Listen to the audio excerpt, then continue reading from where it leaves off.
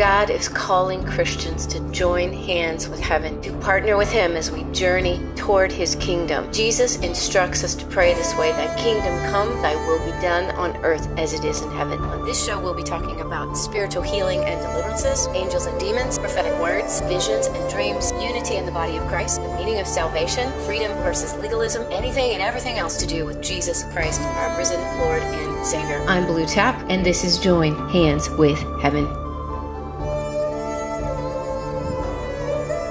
Hello, welcome to Join Hands with Heaven. I'm Blue Tapp, coming to you from Blue Eye, Missouri, where my husband and I are homesteaders. Thank you for watching this special edition of my podcast. I was planning on taking the month of November off, but something very interesting has happened. So here's the story. Last week, I received a strange comment from one Gary for God 1977. He said, "Blue, I did a video about you on my channel that I'm premiering tonight at 6 p.m. I will have a live chat room going while the video plays for comments. I have to be honest, I am not a fan of what you are doing, but I'd like to give you an opportunity to stop by and defend why you are defending these false prophets so vigorously." So I checked out his channel, Gary Schumacher Exposing False Prophets. His entire channel is dedicated to blasting people that he considers to be false prophets. Hey everybody, how are we doing? It's Heretic Hump Day. Yes it is. Yes it is. It's Heretic Hump Day. Yeah babies, how we doing today? It is Heretic Hump Day. Welcome to another Heretic Hump Day here on this Wednesday. I hope you're having a good work week so far. I am Gary Schumacher, your host with the mostest, and I will say that generally in his videos, he's not a very nice guy. And I think he would be the first to admit that about himself. So I don't think I'm saying anything mean about him. He's very gruff and rude, and he truly seems to hate anyone who claims to be a modern day prophet. Now, I certainly do not call myself a prophet, but I have made several videos where I discuss modern day prophecy and I defend Bullock and Kerr, who are considered by some people to be modern day prophets. These videos have attracted the attention of Mr. Gary Schumacher and incited his righteous indignation against moi. So I knew if I accepted his invitation to join the chat room during the premiere of the video that I would be in for what I like to call a humility training session. Now, I didn't know if I really wanted to do that or not, but I prayed about it a lot and I felt like God was saying, do it. So I accepted Gary Schumacher's invitation, and that's how I ended up in the chat room for the premiere showing of Blue Tapp is Whack for Mario Murillo. So this was his response video to a video I had made discussing the controversy between Mario Murillo and Kerr. Here's a link to it if you haven't seen it. And yes, he was quite abusive, as I had expected him to be. I am pretty unoffendable, and so I actually had fun with it. I responded to the insults from him in the video and then some of the things that his followers said to me in the chat room with grace and forgiveness, and just tried to be Christ-like. So Mr. Schumacher, I'm just going to call him Gary from now on, seemed honestly shocked that I showed up. I dare say I'm probably the very first person he's made a video of who accepted his invitation to show up for the premiere. And I will give him this. He said several times in the comments and then sent me several messages thanking me for showing up to the premiere and telling me that even though he doesn't agree with me, it took a lot of guts for me to show up, and he respected that. And then several days later, he sent me another message in which he actually apologized for all the mean things that he said. He still doesn't agree with me, but he did apologize very politely. So I wanted to start this video off by explaining to you that he did apologize to me. That took a lot of character as well, and I sincerely accept his apology. So even though he does come across rude in his videos, I believe that deep down there is a very good heart underneath all of that. So I told him that I would make a response video responding to his video about me. That's what this is. So So this is a response video to his response video to my response video. And get this, Gary has agreed to join us for this premiere in the chat room as well, just like I did with his video. This is a pre-recorded video, so I don't know for sure if he is there right now while you are watching this, but I have a feeling he's probably going to show up. So Gary, if you're there, welcome to my podcast. Thank you so much for showing up. And I think my followers are going to be a lot nicer to you than your followers are to me. This is going to be fun. So when I first started making this video, I discovered that Gary has made not just one, not two, but 3 videos about little old me. Who knew? Now, first of all, I was just tickled to death that anybody would think I'm worthy enough of making 3 videos about. This is almost 2 hours of video footage. So I've got a lot to work with here. Let's get started. First of all, it's a bit off topic, but I wanted to clear up something that Gary said in his first video about me that is really, really wrong. Here's what he said. Just telling you a little bit about herself. She's homesteading out there. Now, for people who don't know what homesteading is, that's where you just go out there and you find some land and you squat on it, you know, and you, and then after so long, it becomes yours. So, and I'm sure the government will come along eventually and say, well, you have to pay taxes on it. But you homestead on it, and you know you don't have to pay for the property. So it's a scam that's been running for a very long time. So, and like Robin Bullock says, this is how hippies do church. What? What are we in the 1800s? Gotta go get my covered wagon, stake my claim in the new territory. No, we are not squatting on someone else's property. We live in a house on some land that we bought with our money that we earned at our jobs, and we pay taxes on it. There's nothing illegal going on here. Now, I know Gary's from New Jersey. There probably aren't a lot of homesteading kind of people out there where he lives, but it's a big thing here, and it honestly never occurred to me that somebody might not know what it is. So here's what it means. Homesteading is living off the land as sustainably as possible. So we grow and raise as much of our food as we can. We've been doing this for 2.5 years, and at this point we have over 200 animals: goats, sheep, rabbits, chickens, ducks, quail, livestock guard dogs, and a few cats. And we grow as much of our own vegetables as we can. So that's what homesteading is. Now, it's fairly easy to find out what homesteading means out there on the old interwebs. So maybe a takeaway from this might be how easy it is to be so confidently wrong. Just saying. So back to the topic at hand. Gary has made almost 2 hours of video about little old me.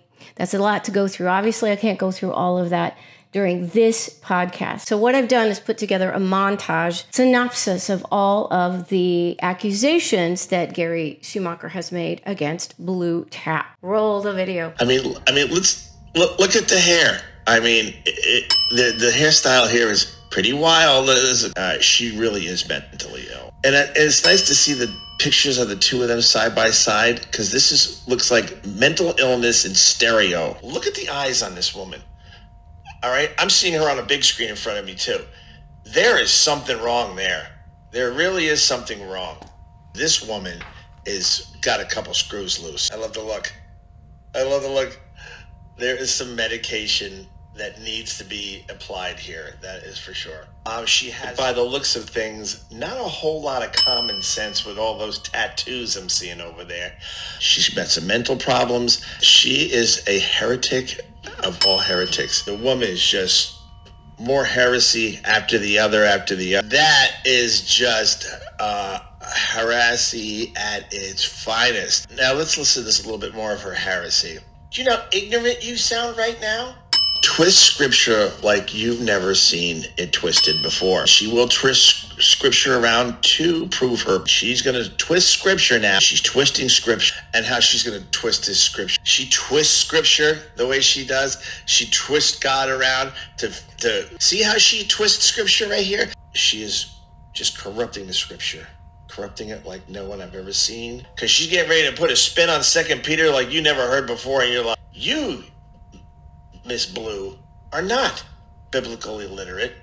You just put a spin on scripture to create a narrative, because this woman is ridiculous. It's been a long time since I found someone like this who aggravated me this much. There's just something about this woman's spirit that I can't put it hurts my soul. It just irritates me. This woman just gets under my skin. How she tramples on scripture here, but she disturbs me. She really does. She's the one that probably irritates me the most of any of these heretics on here, and there's a reason why. Because you got your Cat Kerrs and you got your Robin Bullocks and so forth, and they're just hacks, really. They're poorly educated. They don't use much of the scripture, just maybe a little bit here and there. What this woman does is she knows her scripture. Well, she knows how to twist scripture, and this woman can twist scripture around to fit her crazy analogy like no one I have ever seen. This woman is no dummy. Okay, she seems to. So there you have it. All of Gary Schumacher's accusations against Blue Tapp. And here is my response. Are you ready? Here it is.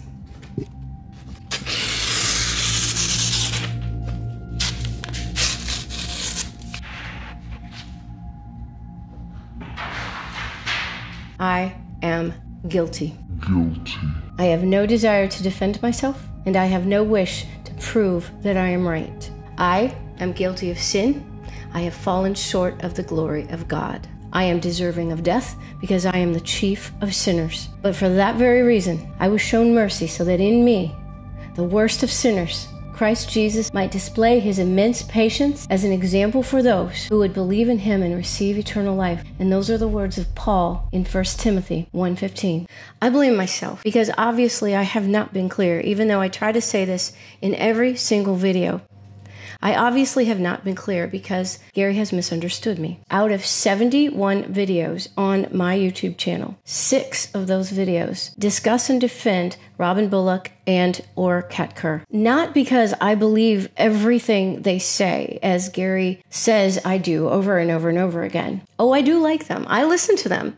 And to Gary, that might be enough right there to condemn me. But I have never said that I think they are right about everything. I don't believe everything they say. I don't believe everything anybody says. And you shouldn't either. Because we are all wrong about something. We have all fallen short of the glory of God. We are all seeing through a mirror darkly as long as we are in these flesh bodies with these little human brains. None of us has it all figured out. And if we remember that, it helps us to have grace for people who disagree with us. In almost every video I make, I try to say somewhere in the video that I recognize that I, Blue Tapp, could be wrong about everything. I try very hard to remember that about myself. We do well to keep in mind our own human fallibility, frailties, and imperfections. No, I defend Robin Bullock and Cat Kerr because they are fellow believers in Jesus Christ who are being mercilessly attacked by other Christians. And I am a defender of the body of Christ. If Gary Schumacher were also being mercilessly attacked by other Christians, I would defend him too. Mario Murillo, in my video, said that we should listen to Christian leaders like C.S. Lewis. If you want to understand more about heaven, don't turn to Cat Kerr. Turn to someone like C.S. Lewis. C.S. Lewis is one of my favorites. So here is a C.S. Lewis quote for you. There are no ordinary people. You have never talked to a mere mortal. Nations, cultures, arts, civilizations, these are mortal, and their life is to ours like the life of a gnat. But it is immortals whom we joke with, work with, marry, snub, and exploit. Immortals. Every single one of us are eternal beings, made in the image of God, loved deeply by God, and died for by Jesus Christ. And some of us, those of us who believe in Jesus Christ, we're family. We are collectively the body of Christ. So should we not treat each other with respect? Am I saying that we have to agree with every other Christian? Of course not. I disagree with Mario Murillo, and Rick and Bubba, and I made videos about it. But if you watch my videos, you will see that even though I disagree with them, I try to treat them respectfully. I try to find good things to say about them. I don't pretend that I can read their minds or know what their inner motivations are, because only God knows that. I don't insult their intelligence or their appearance or their mental health. Now, as I said, Gary has apologized to me, and I accept that and I appreciate it. But his videos about me are still on his channel. Now, I am not asking for 1 second for him to take those videos down, because believe me, I know how much time and effort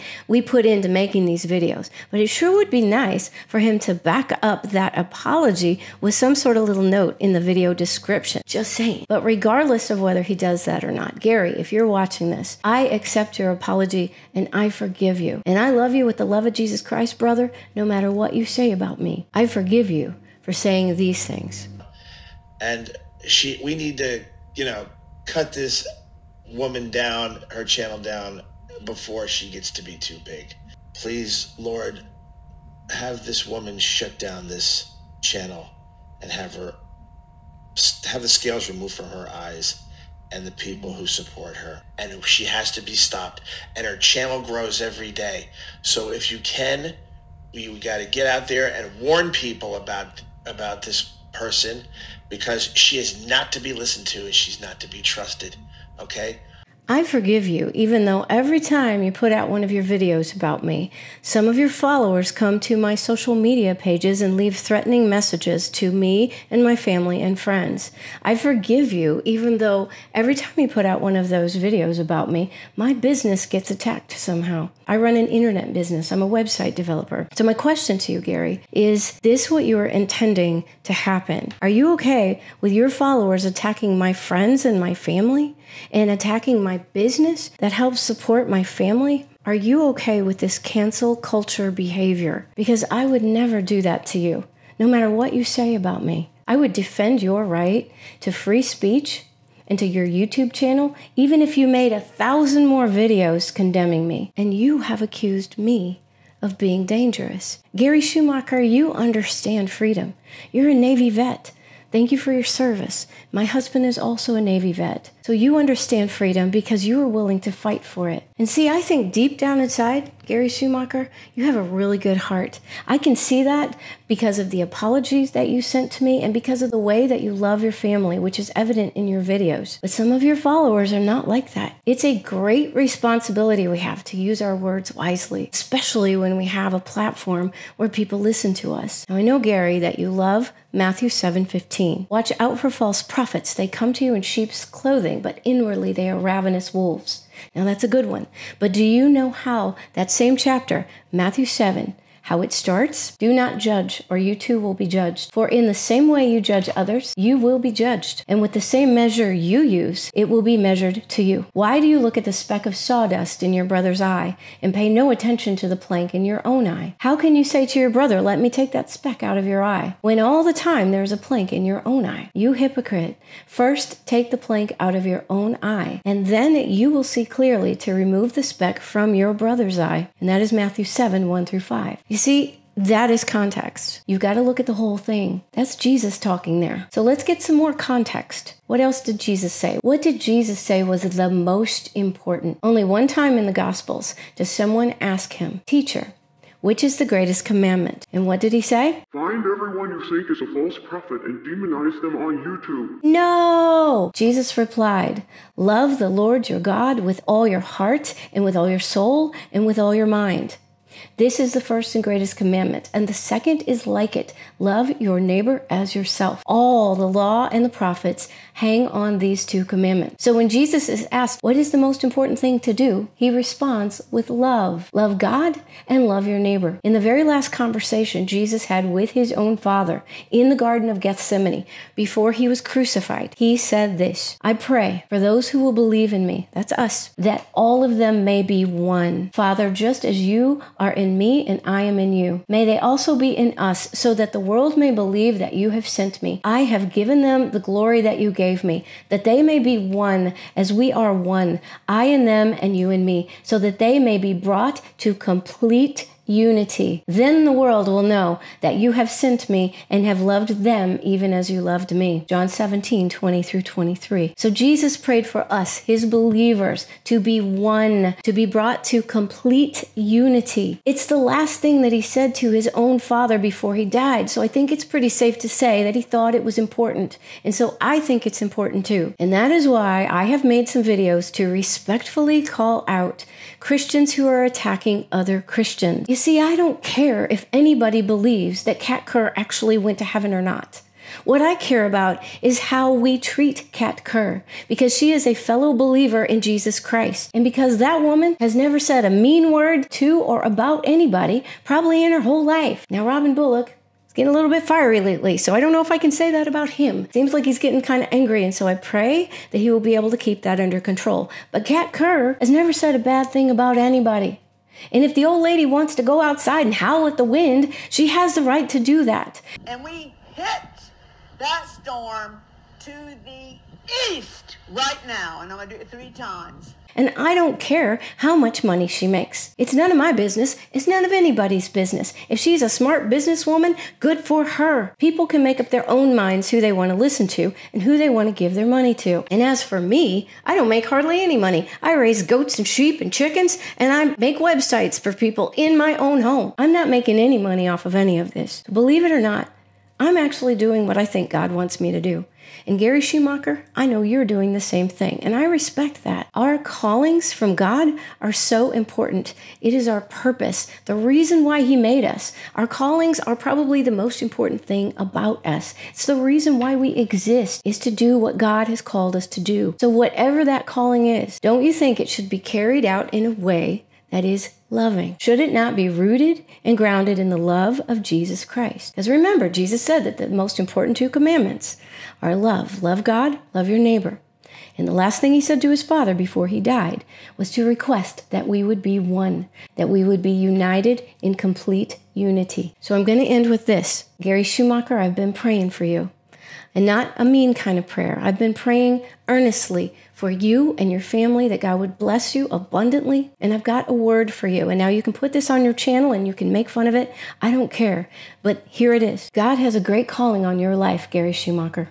The devil would love to steal that away from you. But there is a better way. A way of walking in the love and forgiveness of Jesus Christ, in unity with the body of Christ, that is more magnificent than your wildest imaginations. God is beginning to give you prophetic dreams. And if he hasn't already, he's going to baptize you in the Holy Spirit, and you're going to start speaking in tongues. I am so excited about what God is going to do in your life. Gary Schumacher, I love you, brother, with the love of Jesus Christ. And I am honored that I will be praising God alongside of you for all of eternity. God bless you.